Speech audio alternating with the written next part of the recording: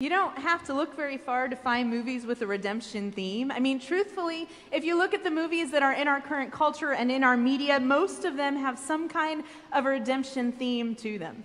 They have somebody in the story who has found themselves in a place where they think all hope is gone, where they feel like nothing they do is good enough, or nowhere they go will be the right place, or they've started to doubt themselves, or they've found themselves in that position where they think it's just not worth going on anymore. So it was pretty easy for me, the first clip in this series about redemption, because I have to tell you, the scene where Mufasa comes out of the cloud and speaks to Simba and says, remember who you are, has been one of my favorites for a long time. It's laced with this reminder of the image of God that's inside of each one of us. That we'll find ourselves in times and places when we'll feel lost and we'll feel like we're unsure of what our identity is or what we're supposed to be doing or where we're supposed to be going. And in those times, there are times when we'll be running around lost, feeling like if someone were to ask us, who are you? We might honestly say, I don't know anymore. So Simba finds himself in that place and then finds that a little bit painful reminder of the fact that that image of God, or that image of his Father, that's put inside of him, will ground him in remembering who he is for the rest of his life. So I don't know which part of that clip resonated with you, if that's the idea that change is never easy, it's always hard, but it always brings good things, or that idea that the past that we carry around with us, though it does hurt and can sometimes feel like a big bump on the head, that past gives us a choice that we run from it or we learn from it.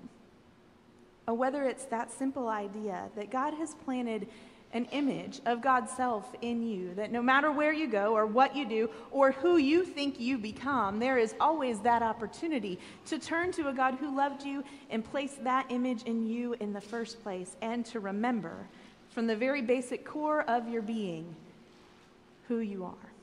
That's what we celebrate today in baptism. That's what we celebrate for Miss Emily, who's listening intently, by the way. I think it might be the colors.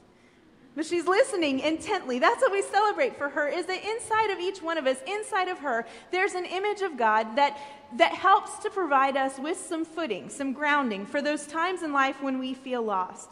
There's an image of God that we can't really describe. I can't tell you exactly what it is or exactly how it will work in your life, because I'll admit to you that I don't fully understand how it is that God has implanted an image in each one of us. But there's a place for faith there in knowing that just as we read scriptures of God our Creator, of God our Father, of God our Redeemer and Sustainer, that there is inside of each one of us a light that shines brightly in a way that it will never go out. When I used to teach baptism to young children in my past church I was in, we used to talk about it as a candle. We used to talk about it this way. If we took that candle that we lit this morning to celebrate Emily's baptism, and we put it in an environment where it had unlimited wax, it could burn for as long as it had, and we put something over it that provided it with enough oxygen to burn, so there was never a reason for that candle to go out, then that light that we have celebrated in Emily this morning, that light that's in each one of us, is a light that will burn brightly for the rest of her life. It would never need to be relit. It would never really need to be celebrated again.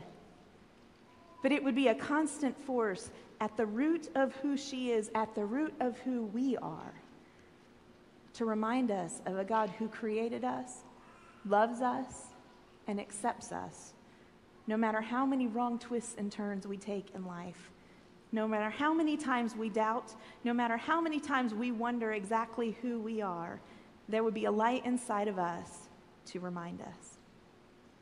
So our text today comes from the Gospel of Luke. It's a text that is actually a baptism text. It's a text that happens when Jesus has been baptized. He's with John the Baptist, and a community has gathered around them to watch this happen. And John, who has said time and time again that he won't baptize Jesus because there's no need to, Jesus should be baptizing him. Jesus has said, this is what God has told you to do. And so he's dipped in the water, and John raises him up and baptizes him. And in Luke 3, it says this, "Now when all the people were baptized, and when Jesus had also been baptized and was praying, the heaven was opened, and the Holy Spirit descended upon him in bodily form like a dove. And a voice came from heaven," and you can imagine this with a big subwoofer behind it, right? "A voice came from heaven and said, 'You are my Son, the beloved, and in you I am well pleased.'" God speaks that voice to each one of us. You are my son. You are my daughter, my beloved. And in you I am well pleased. Because in you there is a light that burns. There is an image of God that is a gift that you didn't do anything to earn. It simply is. And it will always remind you of who you are. Now the question could come about that, is there really a God who celebrates all the time? That God really is pleased with us all the time? Because maybe you've found yourselves in some places in life when you think, yeah, that scripture text, that doesn't apply to me. Maybe you found yourself in a spot where you think, this is one of those times when I wish God would just look the other way. But the striking thing about God is it's kind of like Mufasa Rafiki in the movie. He just keeps showing up over and over and over again. He just keeps appearing and he won't go away. God keeps looking directly at us in those moments when we wish God would turn away. And the message is the same. You are my son. You are my daughter, my beloved. And in you I am well pleased. I don't know how many of you have or have not been baptized in the room. I don't remember my baptism. Many of you probably don't remember your baptisms. Maybe you were baptized as an adult and it was one of those moments that redefined life for you. In whatever way that happened for you, it is okay. And if you haven't been baptized, that gift is there for you to receive. That gift of celebrating the image of God in you. A light that burns brightly that nothing can blow out. A light that will remind you of redemption stories like this one. Because if you haven't had one yet, you will have a story someday. When God will show up in the pit of life where you feel like you're about to give up. And God will speak a word of truth to you to remind you that you are loved, that you are uniquely created, that you are special just as you are, that you are accepted with all your baggage and all your past, that you are a beloved child of God. And in you, because that image of God is planted inside of you, God is very pleased. God, we thank you for the gift of baptism. We thank you for Emily this morning, and we thank you for the times in life when you come to meet each one of us in a way that reminds us that just like in the movie, God, there will be times when we're lost and times when we're struggling, and you will show up to remind us that you've loved us more than everything from the moment we were born. God, that you have accepted us for exactly who we are on the moments when we struggle, on the moments when we fail, and on the moments when we feel like we should hold up a trophy and say, God, I finally did something well. God, we're not worthy of this gift of grace, this gift of redemption.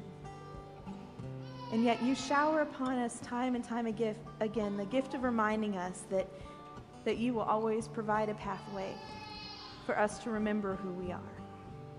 God, for that image of you inside each one of us, we are most thankful. For that light that burns that will never be blown out, we are most thankful. We pray that you would open our eyes and our hearts, that we might begin to see in ourselves a little bit of you, and that you would give us the courage to look out into the world around us.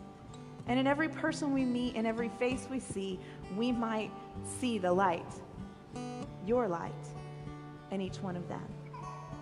That's all this we pray in your name. Amen.